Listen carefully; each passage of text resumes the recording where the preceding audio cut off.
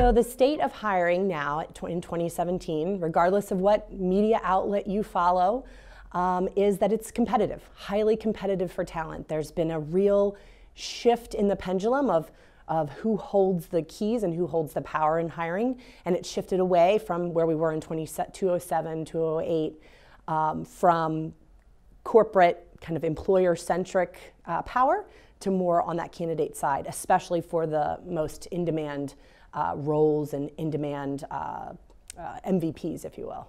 I think major challenges facing the industry around recruiting and staffing, or if you are in a corporation and you're trying to recruit top candidates, is the ability to attract those top candidates, retain them in your organization, and light them up in the work that they do. Connect them to your mission and your purpose. That's often and should be greater than the profits and that you're trying to bring in for your organization. So the state of engagement in the work world, if we think about what Gallup's told us over the last 13 and 14 years in their engagement survey and engagement surveys that are going out through other organizations countrywide, about 70% of employees are disengaged in their work, which means 70% of people wake up on Monday and aren't excited to get to work. They can't wait until Thursday or Friday to get into work.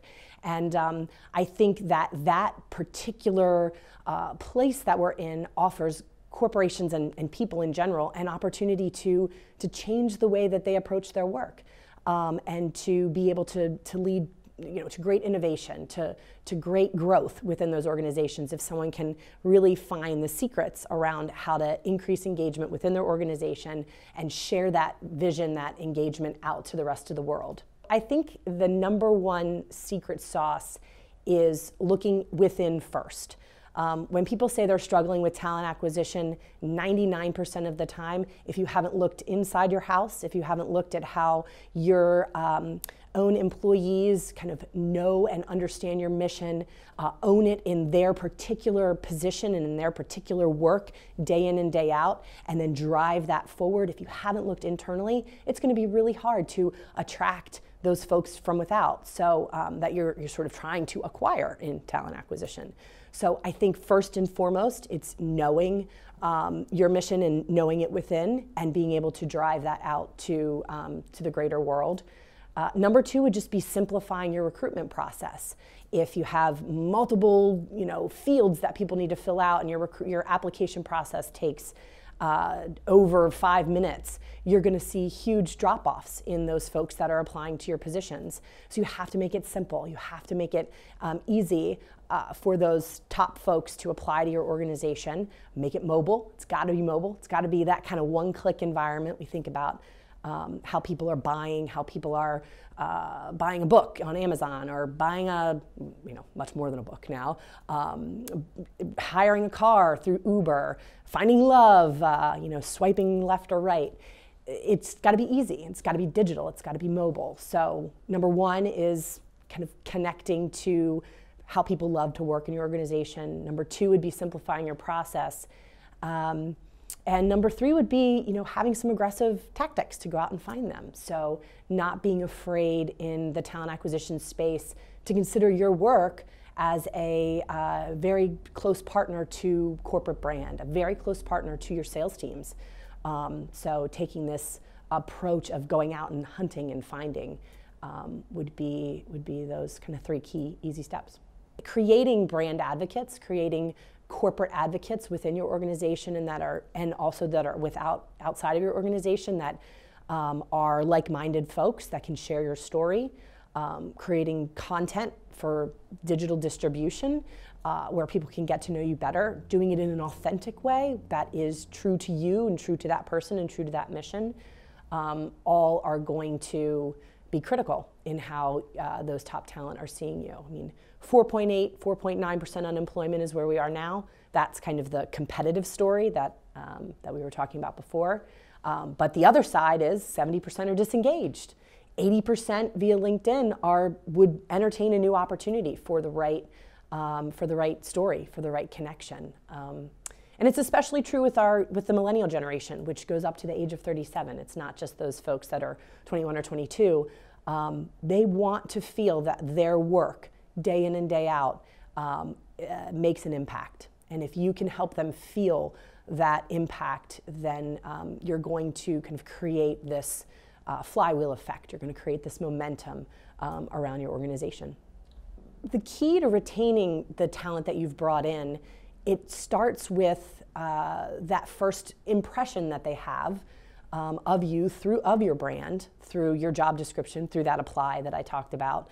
But it continues into that onboarding process, taking the time and the care to put together something that's not just tax paperwork, that's not just filling out your I-9s and copying your IDs, all important, all critical to those hire. But I think it's out of the gate showing them that you've taken the time to connect, again, their work to the larger mission of the organization. You've given them clear direction as to the tools that they need and where they need to go. And then you've mapped it out past those first, say, 2 to 4 weeks. You've given them milestones that you want them to hit in the first 30 days. You've given them another set of milestones once they've adopted and understand and are delivering in those first 30 days, another set at 60 days, and then another set at 90 days. I think it's important to also have regular check-ins, and those could be both those one-on-ones that are so important from manager to the employee. They can also be from your talent acquisition, a stay interview to the folks that have recently placed. So you're not doing exit interviews, you're doing stay interviews, helpful for both the candidate but also the manager. And then, you know, there's this idea of past those 90 days, not just one-on-ones, but maybe you implement a digital system. We use 15.5 here at our firm, and it allows the manager every week to get a pulse check on how their team is doing, what they're struggling with, how they are feeling, what's their engagement in their work, where are they struggling, and that informs your face-to-face one-on-ones. So making it easy, again, for them to engage in a platform that lasts well beyond the first 30, 60, 90 days. And using technology as that resource. So whether it's 15.5 or another tool, also helping them, we use Productivity Planner here. So I think a great struggle in anyone's work, and we see it every day here, is prioritization of your work. So we've got a lot of clients, they all are our number one priority. Well, they all should be our number one priority.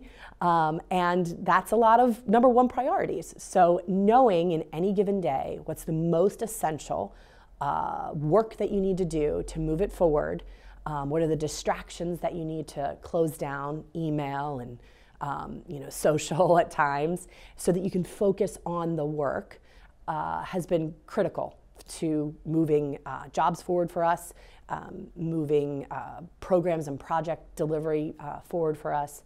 And it's been kind of life-changing for some of us on our team to use these kind of tools. And Productivity Planner is not a digital tool. It is a handwritten planner that you work in every day. At Shift Recruiting, the way that we stand out is we focus on the why with both parties. So many companies, most agencies, they focus on the what. What are the responsibilities? What are the requirements? What are the attributes? Check, check, check, good, I'm gonna go and find them, right? That's fine, we do that too.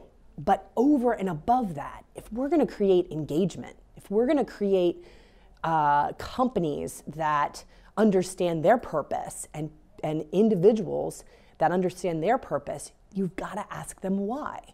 Why is this particular role the right role for you in the place that you are in your career now? We talk a lot about getting that candidate to control their career versus their career controlling them.